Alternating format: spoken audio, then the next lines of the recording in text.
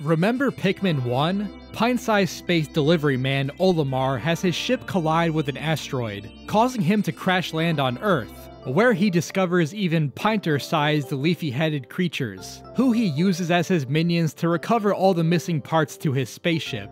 Well, what if Pikmin 1, but there was a giant green dog in the game? And there you have it, the plot of Pikmin 4. In this timeline, Olimar uses his new dog friend Moss, and yeah, she's called a dog even though she's more like a floating head with 2 legs attached, to collect his spaceship's missing intergalactic radio that he uses to send out an SOS signal to all nearby planets. However, in his spam email, he included the minor detail that there's tons of valuable treasure on the planet. So everyone from doctors to musicians to school teachers came to rescue Olimar. And by rescue Olimar, I mean rescue all those valuable fidget spinners and Game Boy SPs that are lying around. However, most of these space explorers would crash their ships while approaching the planet, and were brought to the Onions by the Pikmin.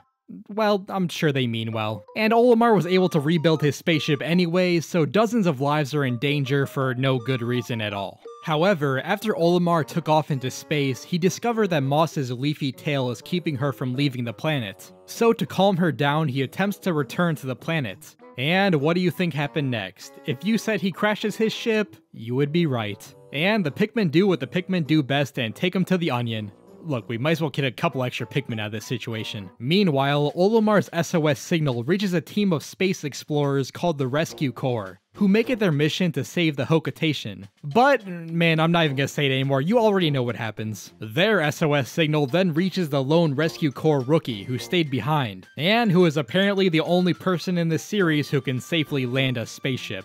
This feat might put them above Louis in the power scalings. Well, after stealing a space dog from the captain of their brigade, the newbie embarks on a mission to rescue the captains of the Rescue Corps.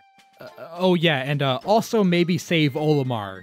And the other castaways, who have all been spit out the Onions as leafy-headed people whose sole purpose in life is to complete tasks in an efficient manner, which they call the Dandori Way.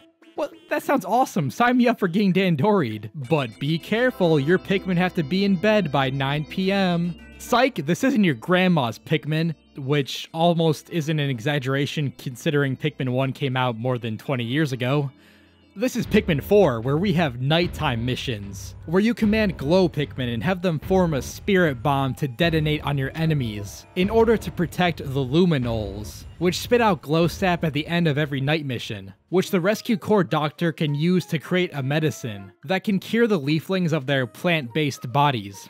I mean, I wouldn't want to be cured, but that's just me. Also, Ochi has inexplicably developed a leaf tail after spending too much time on Earth, which is kinda terrifying to consider that Earth's atmosphere may have been infected with airborne Pikmin viruses, and normal medicine used to cure the castaways won't work on him. Eventually, our protagonist reaches the area where Olimar's SOS signal was originally sent from, and after running away from an angry Moss for a couple of days, they manage to open up the bunker that Dandori Mar is hiding inside of, and the middle-aged man challenges them to a fun split-screen minigame that he loses so badly that it knocks him unconscious, and a man's best friend leaves him behind to go find a new companion. So the rescue team feeds Olimar some glow juice to cure him of his leafiness, and everyone returns to their respective planets. The end. Except you're forgetting that Ochi still has a leaf on his butt, and that means that he can't leave the planet. So the team plans to rescue a shipwrecked veterinarian who may be able to cure Ochi's leaf tail. I guess the Rescue Corps were just going to knowingly leave her behind if Ochi didn't get a tummy ache on the way out. And the doggy doctor has 2 other companions as well that also need rescuing. And yes, they look just like Pikmin 3 captains, but aren't actually the Pikmin 3 captains because not even the devs care about the Pikmin 3 captains. However, the rookie's progress gets stopped by Louis, who was sent by the president of Hocotate Freight to rescue Olimar, but got distracted by all the delicious food and fluffy dogs on Earth, and decided that instead of working a minimum wage job on Hocotate, he would instead spend the rest of his life hiding away from civilization.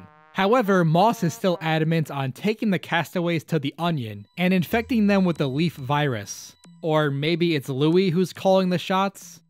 I don't know, he doesn't really say much. But the Copites' obsession with juice has worked to their advantage, as they had already drank some glow sap prior to being abducted, meaning that they are immune to the leafification. Louis then gets embarrassed in a Dandori battle, and this time Moss doesn't run away because Louis runs away first. The rescued veterinarian then reveals that the only way to cure Ochi's leaf tail is to create a medicine using cells from a dog that hasn't been infected, ruling out Moss, who was actually born on Earth, and thus the leaf tail is non-removable. So yeah, Moss isn't going anywhere despite how much Olimar wants to take her home with him. Meanwhile, the nutcase known as Louis adopted a new dog, who is 200 times his size and lives at the bottom of a 20-floor cave.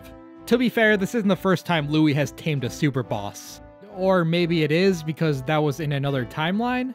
Anyways, the rookie makes their way through the perilous cave in order to reach Louis at the bottom, who just wants to be left alone with his dog. So he attacks our protagonist with a plethora of magical elemental attacks that I guess dogs are just capable of doing now. I mean, there are also bugs in the shape of loaves of bread in this universe, so I guess evolution is just freeballing it at this point.